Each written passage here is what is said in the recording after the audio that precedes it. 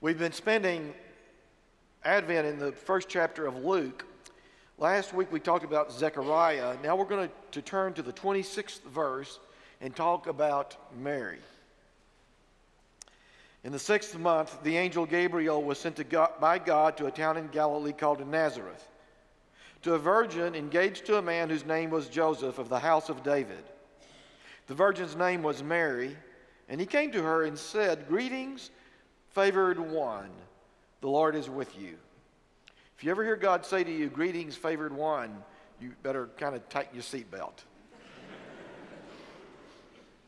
But she was much perplexed by his words and pondered what sort of greeting this might be. And the angel said to her, "Do not be afraid, Mary." There's that theme again. Do not be afraid. You see it throughout the New Testament. "Do not be afraid, Mary, for you have found favor with God. And now you will conceive in your womb and bear a son, and you will name him Jesus. He will be great and will be called the Son of the Most High, and the Lord God will give to him the throne of his ancestor David. He will reign over the house of Jacob forever, and of his kingdom there will be no end." And Mary said to the angel, "How can this be?" We've got that bolded, don't we?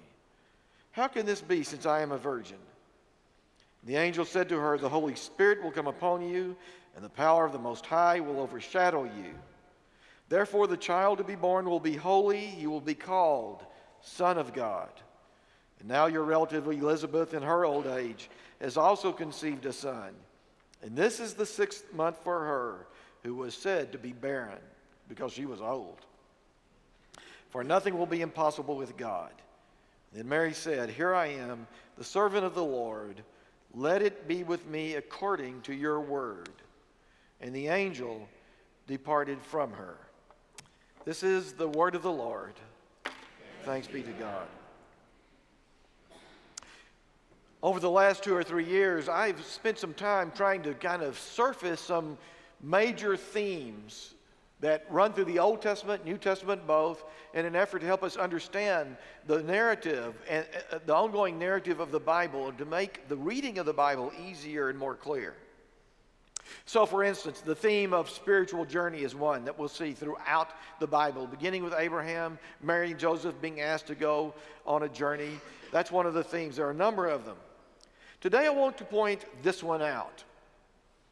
In many ways, the story of the Bible is the story of God coming to the most unlikely people in the world and making them pregnant. It starts early on in the first few chapters of Genesis. You turn to chapter 12 in Genesis. That's the beginning of the story of Abraham and Sarah. Originally, they're called Abram and Sarai. And God comes to Abraham and Sarah, and he says, "Look, I've got an important thing that I want you to do. I have a journey I want you to take.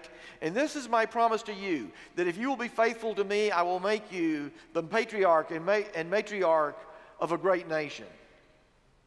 And they say to God, "How can this be, since Sarah is old and barren?"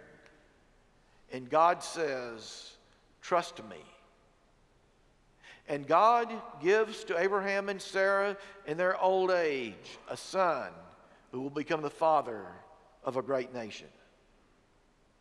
And that theme is found and repeated over and over again in the Old Testament. You don't have to read very far before you read the story of Rebekah, and then the story of Rachel, and then the story of Hannah, and then the story of, she's unnamed, the unnamed wife of Manoah. The story about God coming to older women who cannot conceive and making them pregnant. And then we find it right here in the very first part of the New Testament, Luke. You can take Matthew, Mark, and Luke. It doesn't make any difference which one you read first. They all are really the beginning of the New Testament. And right here in the first chapter, God comes to Elizabeth, the wife of Zechariah, who is old and barren, and he makes her pregnant. You might say that God specializes in geriatric pregnancies. I'm glad they laughed, because I know I'm a little bit on the edge there, but you know, after this many years, y'all have dealt with it before. Yeah, you might say that God specializes in geriatric pregnancies, but we know, of course, that this theme is both literal and symbolic. Because what we really know is that throughout the Old and New Testaments, God comes to the most unlikely of people and makes them pregnant with the possibilities of the God-given life. Pregnant with the powerful possibilities of what it means to follow God. And so it wasn't just Sarah and Rachel and the others. It was God coming to Jacob, a liar and a thief of all things, and making him pregnant with the possibilities of what he could do by being faithful to God. It was God coming to Moses out there in the middle of the pasture, doing nothing, and saying, Moses, I've got a job for you. I'm going to make you pregnant with the possibilities of the faithful life. And Moses goes and releases the Hebrew people and takes them to the promised land. It's the story of God going to a young boy out in the pasture keeping sheep by the name of David and say, David, I see you as the king of a great nation. You are nobody now, but I will make you pregnant with the possibilities of a God-given and faithful life. And then in the New Testament, you see with Joseph and Mary and Peter and Paul and all the others. Here in Luke, God departs from this pattern of going to older, barren women, and he comes to a young teenager, maybe 13 or 14 years old, by the name of Mary. But this will be the greatest pregnancy of all. God says to Mary, Mary, you will become pregnant, and you will not only become pregnant, but you will be pregnant and you will give birth to the Son of God. To the Son of God. And Mary utters these memorable words. How can that be? How can that be? What do you suppose she meant when she said those 4 words? How can that be? Over 30 years ago, I was the very young pastor in a church north of here. I'd only been there a few months. Things were going pretty well. I was sitting in my office one day in the month of October. I'd come in June, made it to October. They hadn't kicked me out yet. And the phone rang. It was the police. They said, Reverend Underwood, we have something we need you to do for us.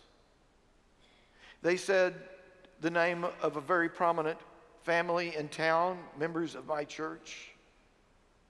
And they said, we have received word that their daughter and son-in-law have been found dead in their home in West Texas. I knew who they were.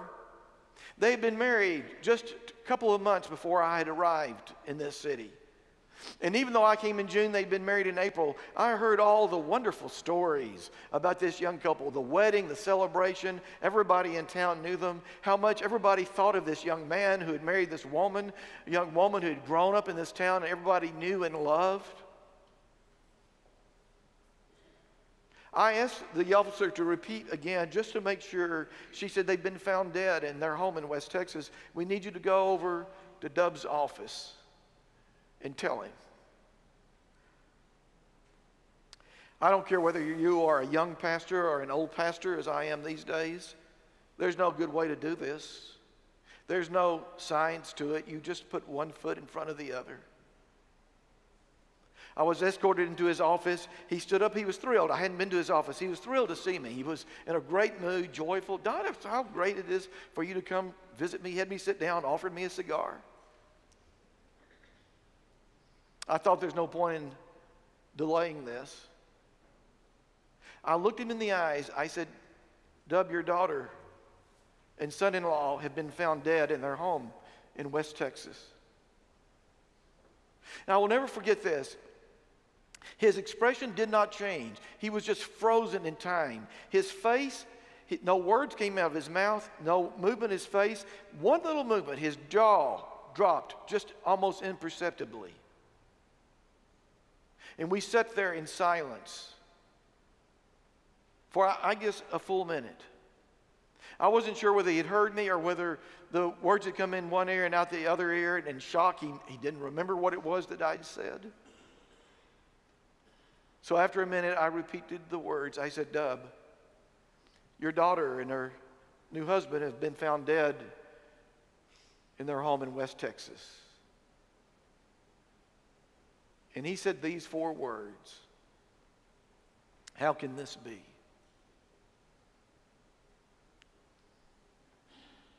A few days later, I went to Wichita Falls to visit the hospitals. I went up on the 3rd floor of Wichita Falls General and walked into the room of a young woman, a member of my church, who had given birth to a little girl, a daughter. And I walked in this room, and there was flowers, and she was feeling great. She was sitting up in bed. She had put on her makeup, and she was holding this little girl. I was the only one there in that moment. And as soon as I came in, she looked up, and she smiled, and she greeted me. And she held up this little girl in a blanket, and she said, "Look at this, look at this. How can this be? Overcome with such joy."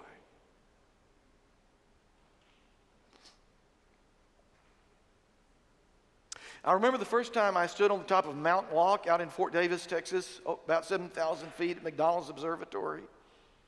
It was August, but it was cold in Fort Davis, and it was cold on Mount Locke. I literally had on a heavy jacket. And the sun went down, and the canopy of stars appeared, and I looked up there. I saw more stars than I had ever seen in my life, more stars than I had ever conceived of or dreamed of. I looked up there. I was just literally overwhelmed by the beauty and the grandeur of it. And I found these words falling out of my mouth: "How can this be?"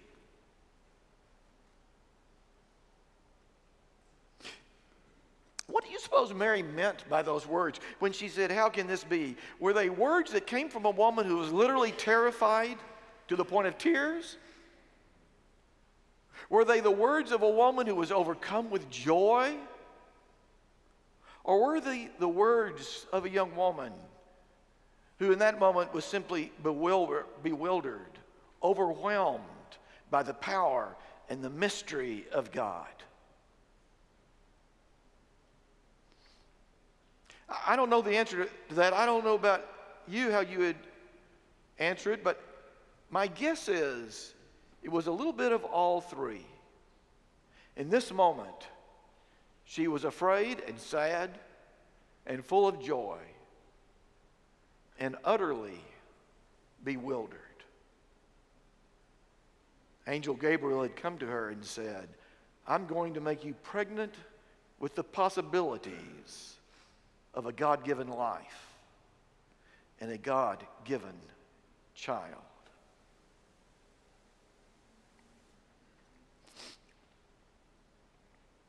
I think the most difficult thing that you and I face day in and day out, week in and week out, year in and year out, is trying to figure out the meaning of what it is that is going on in our lives. I don't know whether you agree with me about this or not, but I think most of you probably do. You know, there is that saying, God will never give us more than we can handle. I'm not sure whether that's true or not, but I do believe it would be true if at least we could understand the meaning of what's going on in our lives. Because that can be really, really challenging. I think most of us, if things are going really, really well, there are 2 tendencies. If things are going really, really well, we kind of celebrate the moment and we don't think much about God because we think, yeah, we deserve it, right? We've done a good job, had a good year. Thank goodness things are coming together. We don't think about God at all. But if we do think about God in those bountiful and joyful moments, I think most of us just kind of feel like falling to our knees and saying, "Thank you, God." We understand that it's not just us, it's God that is blessing us. God that is blessing us. And the problem is that when the next week comes or the next month or the next year and suddenly we find ourselves in one of those really, really dark places, we have difficulty understanding what it is that's taking place in our lives. What is the meaning of it? How can this be? We wonder, does this mean that God is somehow cursing us after blessing us? Or is this just the absence of God? Good luck, bad luck, no luck? That God has somehow deserted us, left us in this dark place? Do we deserve this or not? What does it mean? How do I move through this darkness to find the life that I dream of and the life that I hope God gives to me? That's just about the most difficult thing in the world, is figuring out on a continuing basis the meaning of what is taking place in our lives, the blessings and the dark times, good times and bad times. And surely that is what Mary was thinking of in these moments. How can this be? What does this mean? That I will be the mother of a child called the Son of God.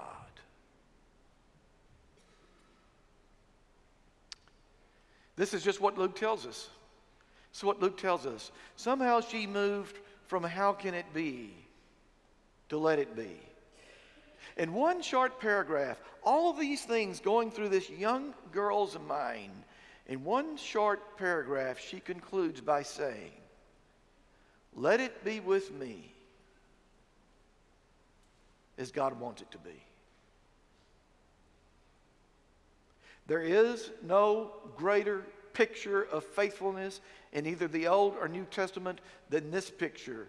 When Mary, a 13 or 14-year-old adolescent, says, in the midst of such utter crisis, she goes from, how can this be, to let it be with me, as you have said.